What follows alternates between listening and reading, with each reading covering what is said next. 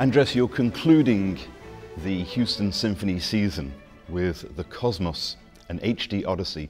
This is the third and final installment of the HD Odyssey project, and this is built around Dvorak's Ninth Symphony, the Symphony from the New World. Why this particular piece to be the sort of soundtrack for the Cosmos? I just want to say, when I came to Houston, this project, this idea of the Cosmos, Odyssey, all this filming with music was something kind of a tradition from the Houston Symphony. So I just became part of this. It's full of colors, full of melodies that everyone feels like connected. It's a piece that you feel like is American, but it's also Czech. It also could be even Colombian if you want, because it's so based on so much like folkloric music.